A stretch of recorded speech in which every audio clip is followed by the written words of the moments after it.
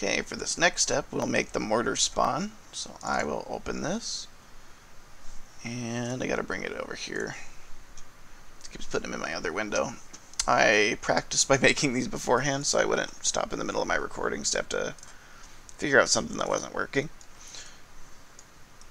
Alright, so all we're gonna need up here this time is we're just gonna need a collision, a box collision. Click that. And we're going to type spawn box. You can name it whatever once again, but that's what I'm going to name it.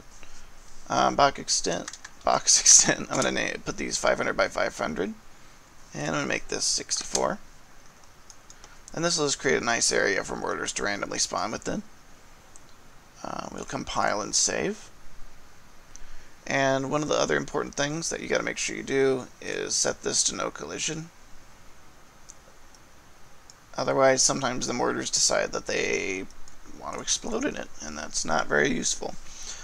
So we'll set up our variables here, and then we'll get started. So we want to name this first one number of mortars, and this will be an integer. Click it again, and we'll make it a float. In case you don't know what an integer is, it's just a full number, so a number that's not a decimal. We'll name this spawn rate. We'll make another one, we'll call it spawn height. This one we won't actually even use in this blueprint, but we'll see how we're going to use it later. And then we're going to make mortar type, is what they'll name the other one. Actually, I probably should have put this on the designator, but this works as well.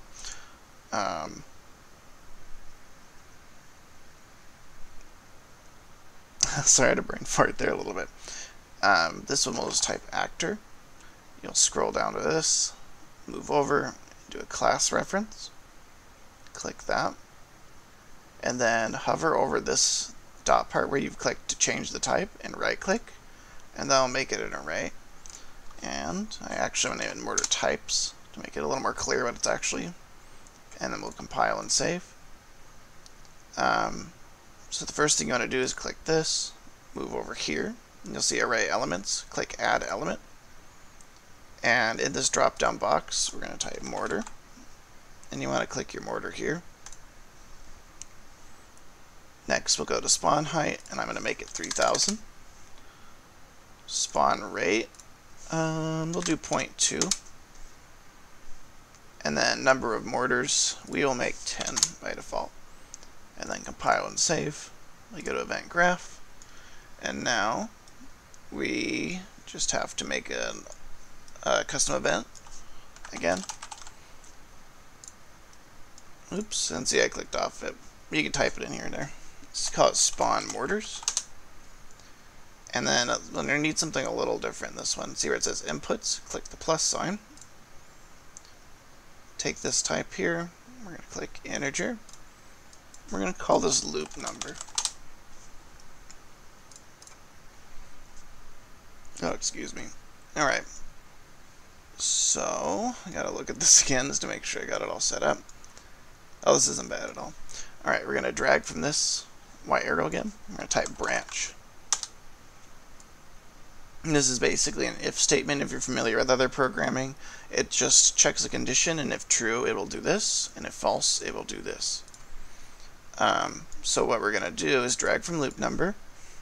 You're gonna do it less than sign, or left caret, or whatever you want to call it. And we're going to click the one not less than equals, but just less than, integer, integer. And then we'll hook, hold down control and hook up number of mortars to the bottom one. And connect this boolean to this.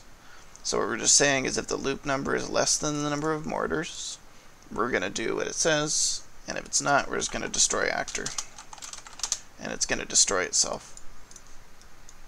So we're going to drag from true and say spawn actor from class is what you're looking for. Click that. We're going to click from, see, as a spawn transform. It's right there. Make transform is what you want.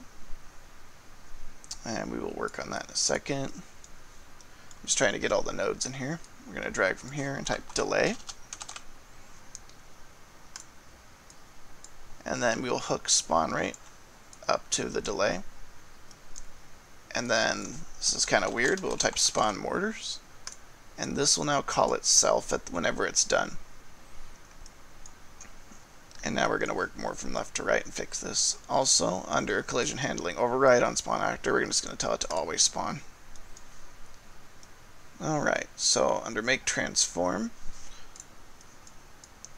we want to get a location where to spawn the mortars. So what we're going to do is drag in the spawn box.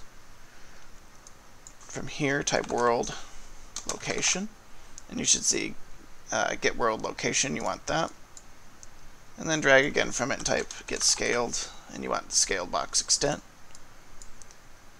And now drag from either one of these and type random point, and you should get random point and bounding box, and that's what you want. Get world location should go into the origin, and the box extent should go into the box extent. And then the return value should connect to the location and make transform. So what this is saying is just basically find a random point in the box, and we're going to spawn our mortars there. Next, we're going to bring in our mortar types here. I'm going to move this out of the way a bit, so have a little more room. And from here, you want to drag and type get, and click this. It should be get, it should be a copy. And then drag again and type last index. Next, what we'll do is, I'm just reorganizing. These can be in any order, how you want. This just makes it easier to see. Type random integer in range. And then what you want to do is connect the last index to the maximum number. And then plug the return value into get. And then connect get to class on your spawn actor. So if you have multiple types of mortars you want to use later, it will find a random one in that array, and then it'll spawn it in. So we're going to compile and save.